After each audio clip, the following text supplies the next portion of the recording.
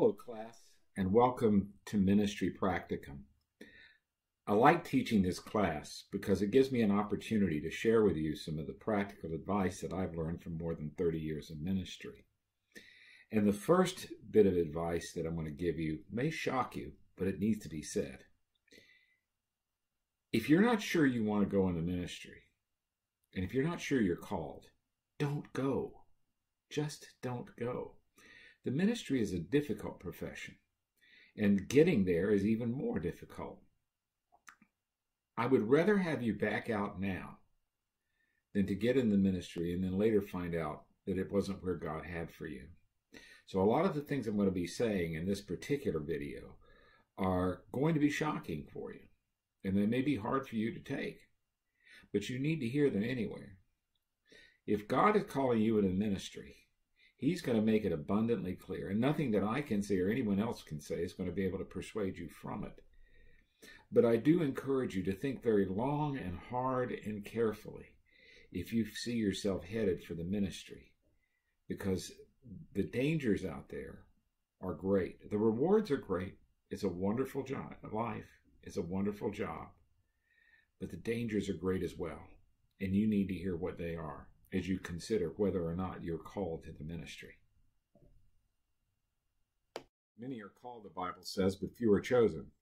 Many people feel a calling to the full-time ministry, but in reality, few of these people will have long-standing ministry. Most of them will not stay in the ministry for their entire life. Pay attention to these statistics.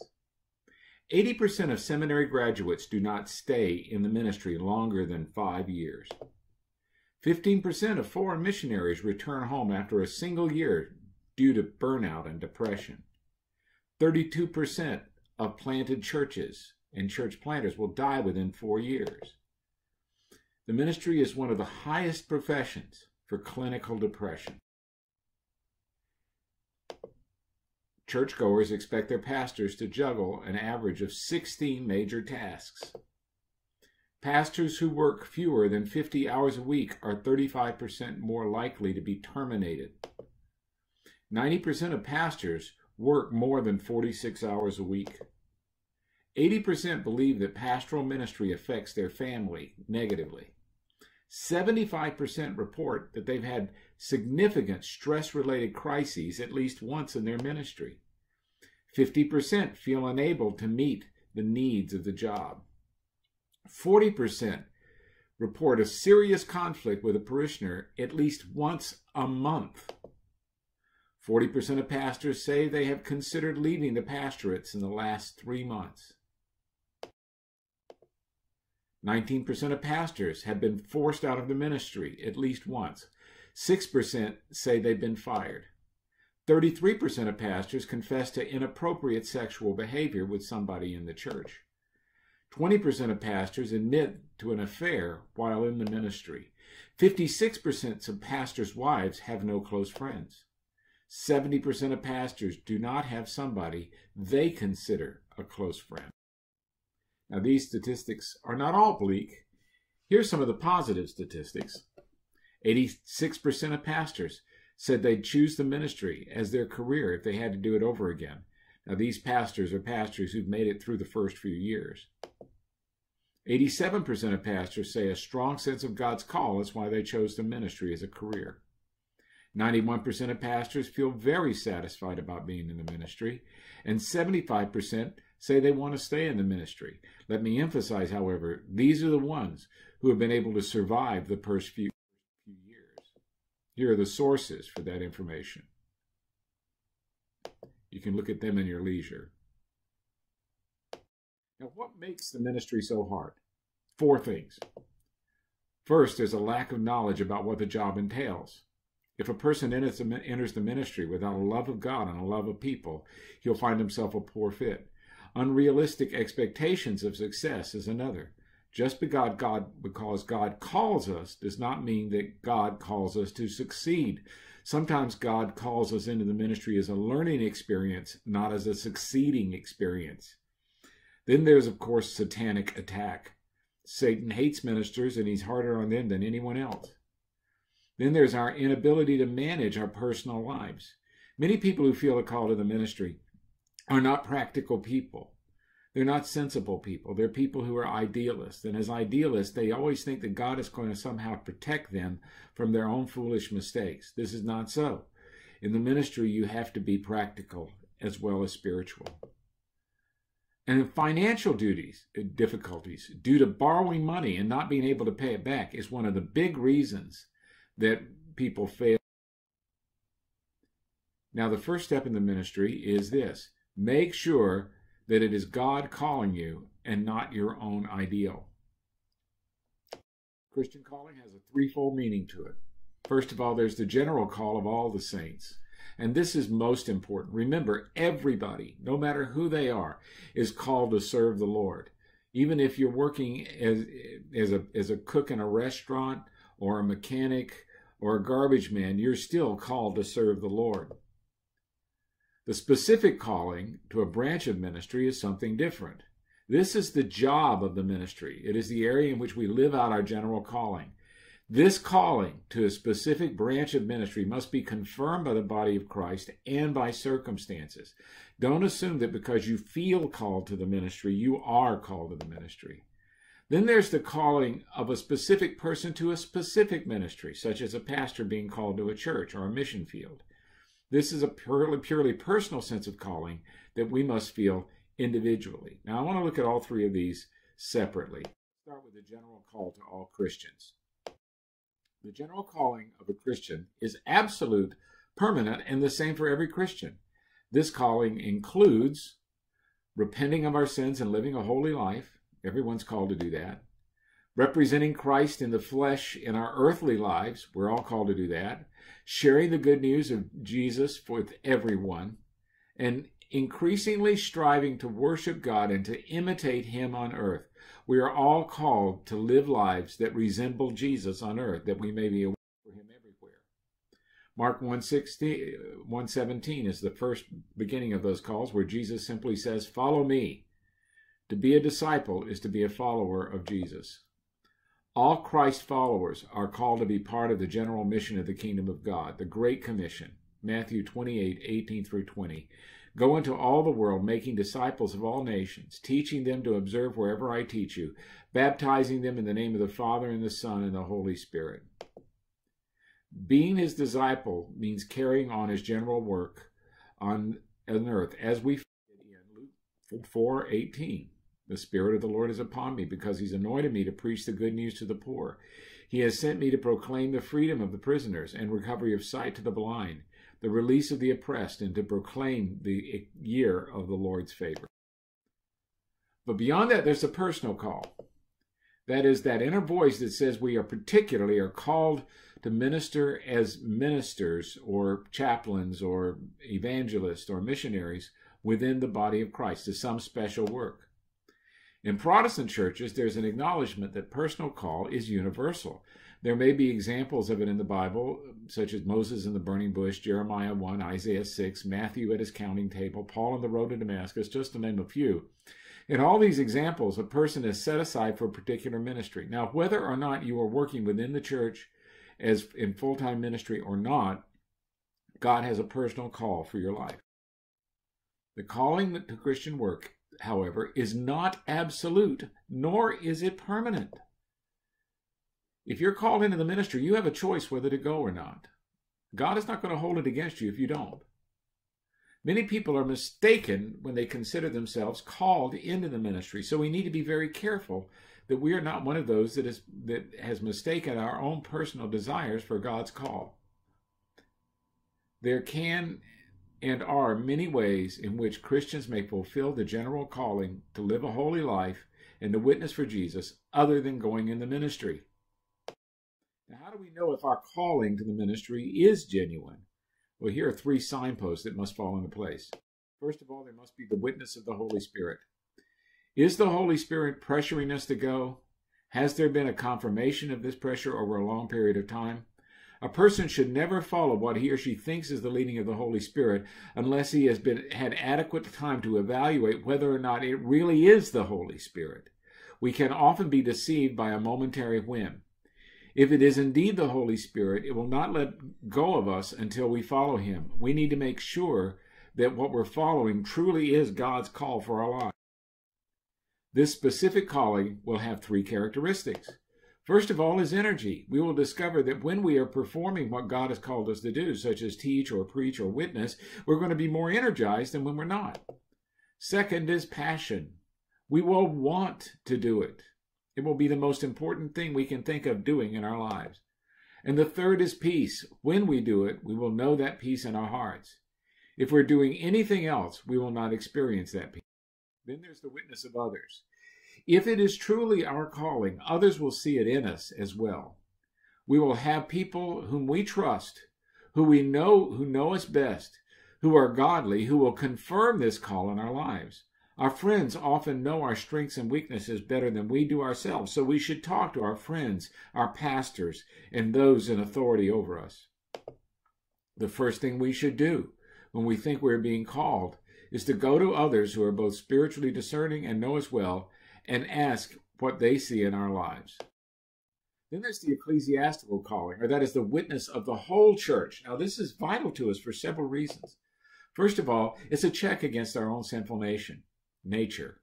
Our thoughts and feelings can deceive us, but if God speaks it to the whole body of Christ, it's more likely to be of him. As a confirmation of the body of Christ, of our gifts, when we are chosen by a church, a presbytery, or a bishop, we're covered with the authority of that group as well when we do that work. Authority in our lives is vital and of a great help. It's also an action of submission and humility. If we're to serve the body of Christ, we have to serve submissively and humbly. And before we can lead, we have to serve. Jesus said, if you want to be the leader of all, you must be a servant of all. If we don't learn how to serve and be humble before those over us, we can never expect other people to serve under us either. If we are not willing to submit to God, given authority over us, we are not fit to exercise that authority in the church.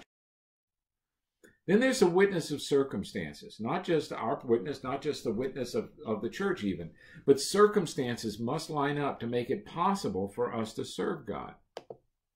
Even if we are convinced that we are called and our friends confirm it, that doesn't mean the timing of that calling is right. God also works through our circumstances to make the path clear. God uses circumstances in our lives to enrich our experience and our understanding. When the time is right, the means will be made available. If God does not make the means available, it probably means that the time is not right. Along with these three signposts, there also are three stop signs that warn us of a false call. First of all, we are never called contrary to Scripture. If there is something in our conscience that is fed by a proper knowledge of Scripture, and it tells us that we are not ready, we should not go. God will not, for example, call us to abandon our children or our wives to fulfill some imagined call to the ministry. Neither will he call us to lie, cheat, or steal to fulfill a calling to the ministry. We are never called to ignore our family. If we feel called to the ministry and our wives don't feel that, or if we know that that calling causes harm or detriment to her or our children, then we must wait until God opens the door and she is ready to go as well. Married people are not called individually without our spouses. Since we are one flesh, both of us need to go in. So our spouses are very important in the decision whether or not we follow it. We are never called to violate our consciences. If fulfilling a call would cause us to compromise our views, then that calling is not from God. Furthermore, if our seeking a call puts us in financial bondage, it is not God's call. God does not want us to be in bondage financially in order to fulfill a call. Now, there's one exception to this that I need to make clear, and that is the call of necessity. There are times when there is a need to be filled, even if we don't have everything in mind. Somebody must do it, and we are there, and we're the only people who can do it. If our life in preparation makes it possible that we may fulfill a need that nobody else can, we need to jump in and do it. However, if God has not provided for us to complete the preparation that it takes to fulfill that need, then we have to conclude that we are not the person to fulfill that in full-time ministry. And we must not think that this is a reason that we should not pursue getting the education and the credentials to fulfill our general call in some other fashion. Let me talk to you specifically about borrowing money. I mentioned financial bondage. Borrowing money is what puts us in financial bondage. Let's talk about why borrowing money is bad.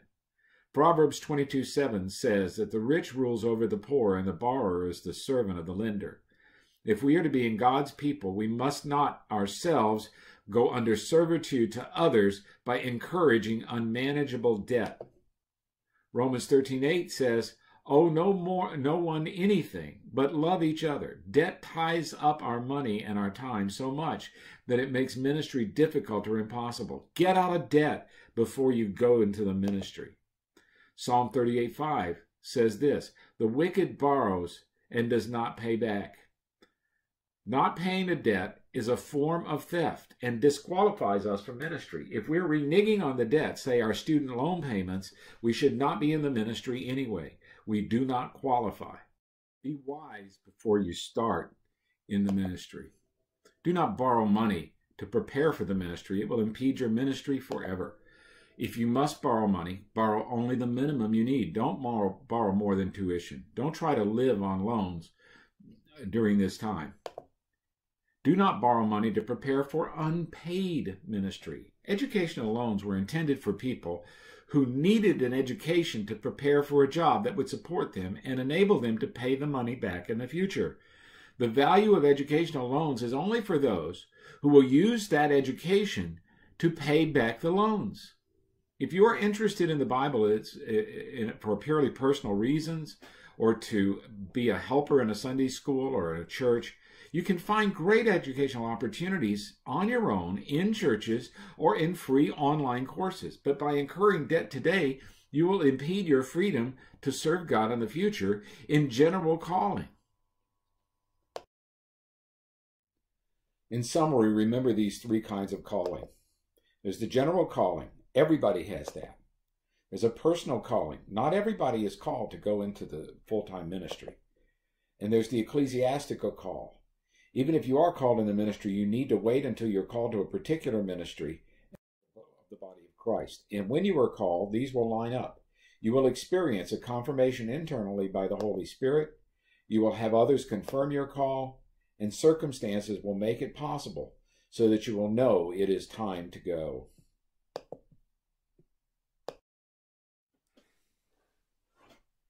My friends, I am urging you to pay attention to what I've told you in this video. I am warning you of the dangers of trying to go into the ministry unprepared or ill-advised.